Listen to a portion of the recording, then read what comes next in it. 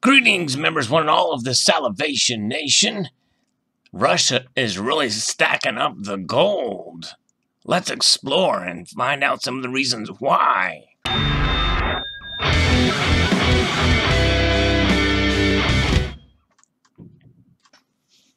Now, this is an article from RT, and that's Russia Today. That's the state media for the Federation of Russia. It was sent to me by Precious Metals Updates, but consider the source, but I do believe it's happening. We actually have seen, I posted a video a while ago about some gold in the Russian reserves there. But gold output in Russia increased by 12.6% from January through March this year compared with the same period a year ago, according to the country's Ministry of Finance. Production in the first quarter of the current year reportedly totaled 58.12 tons, up from 51.61 tons in 2018. Production for the period included 45.95 tons of mined gold, compared with 39.78 tons a year ago, the ministry reported. Accompanying mining totaled 4.32 tons, marking a 21% year-over-year surge, while secondary mining shrank by 5% to 7.85 tons. At the same time, production of mined silver accounted for 223.28 tons, fixing a decline of 11%. So silver mining in Russia has gone down. Russia is currently third in the global rating of gold miners after Australia and China. The Russian gold mining sector has nearly doubled its volume of extraction over the last 2 decades. The world's largest country accounts for more than 83% of the European gold output. Russian miners are reportedly planning to increase gold production to 400 tons by 2030. The Salivate mine, operated by Russian precious metals mining corporation Polymetal, is ranked number 1 among the world's lowest cost gold mines. The precious metal mined in the field that is located in the country's far east costs $425 per ounce as of 2018. So there you go. Very interesting indeed. Now, it's fascinating to see this happen. We know China and Russia are definitely increasing their gold holdings by mining and buying, and for their central banks. But this, I think, is in part could lead to something like this. Russia, their new gold rush could shake up the international monetary system, considering that Russia and China possibly may be considering a gold-backed digital currency. Russia's buying gold, a lot of gold, and as we saw from the prior article, they are mining a lot of it as well. Within the span of a decade, the country quadrupled its reserves. Gold buying last year exceeded mine supply for the first time, so Russia is about to become a net importer of the metal. Commentators have suggested possible reasons for the buying spree. Are the Russian authorities preparing for a renewed clash with the United States? And we'll touch on that here in just a moment. And are they attempting to reduce their vulnerability to financial sanctions, or do they fear a homegrown financial crisis? Others suspect something bigger may be at play.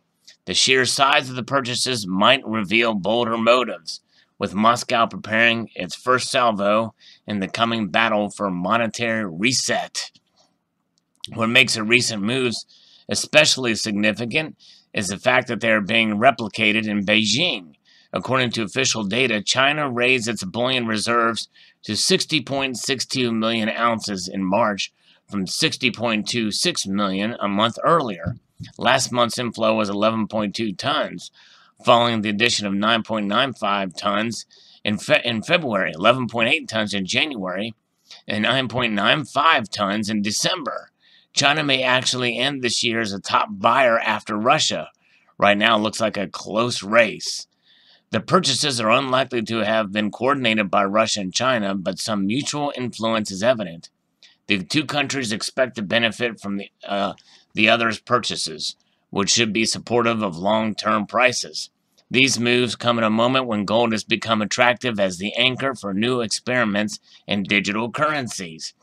Gold and crypto are a marriage made in heaven, combining the stability of gold with the convenience and security of the blockchain.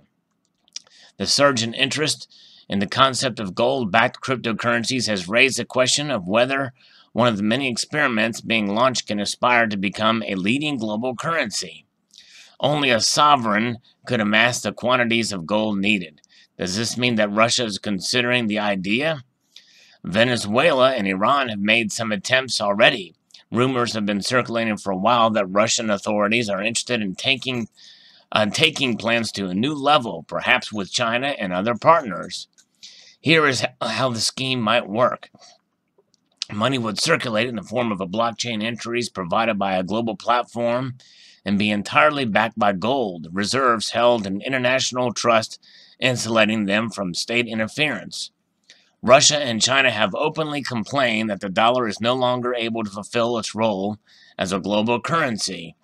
And that is the big thing, faith in the dollar as a global currency. The petrodollar was kind of the thing that kept the dollar propped up.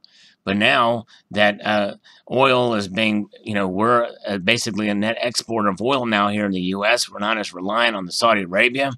And obviously Russia is mining their own natural gas and oil and providing a lot for part of Eastern Europe and even Western Europe, Germany being another country there. And so they're not as reliant on the dollar anymore.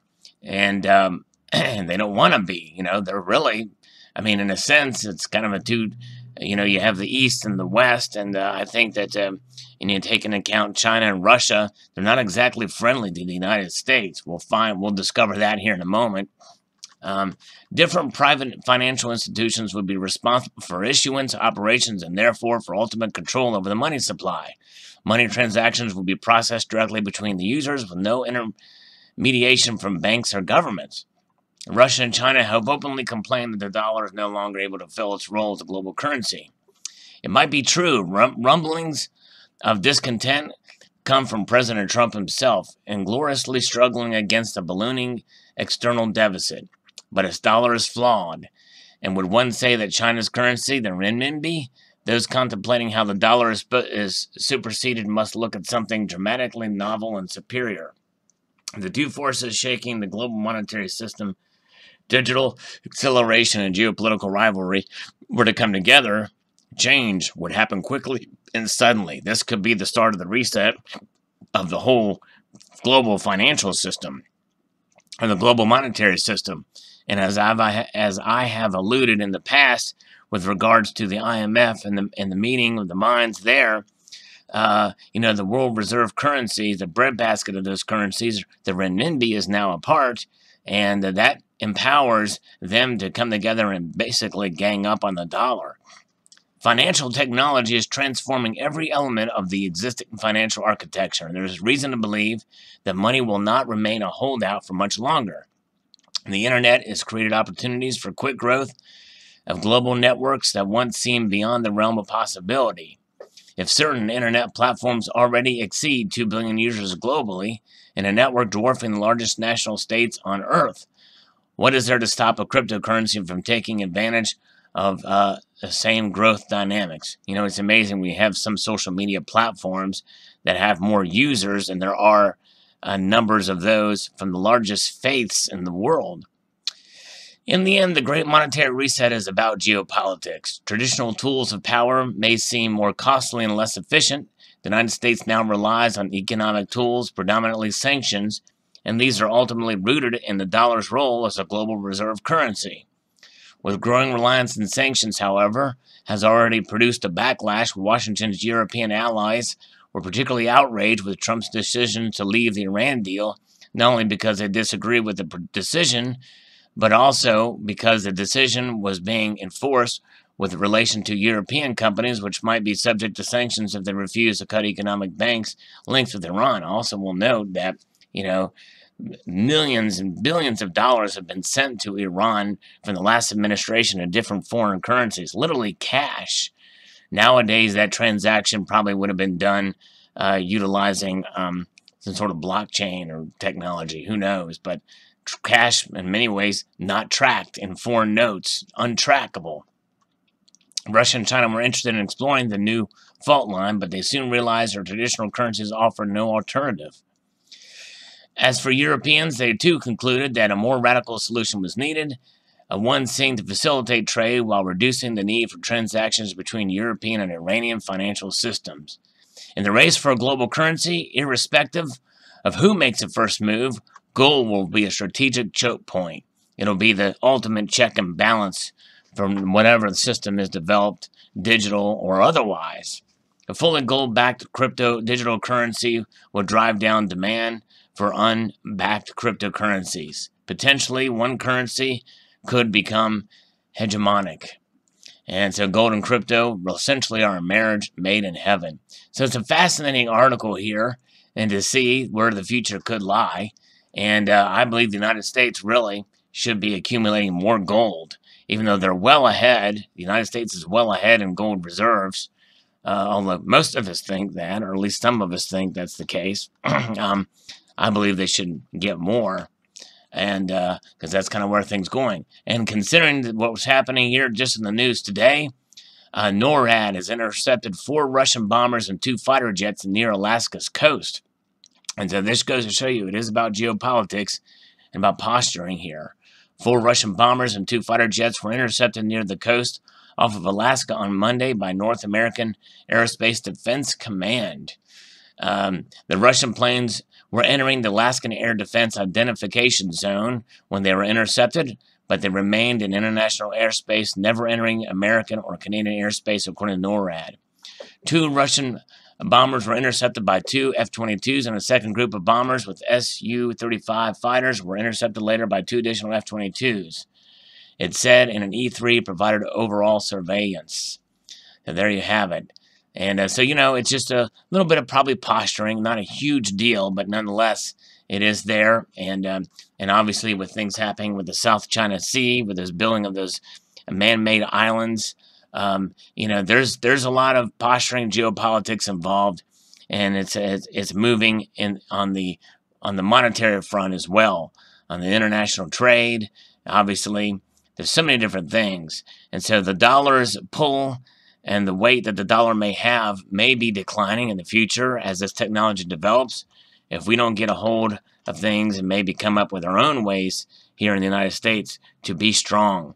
And I think the way to be strong is to have a dollar that is stable and is backed by a rules-based monetary system, and stop this quantitative easing, control our spending, and so that we can have a strong and stable dollar. And but nonetheless, gold rules the roost for everyone in every single way. If that wasn't the case, well, we would not have reserves.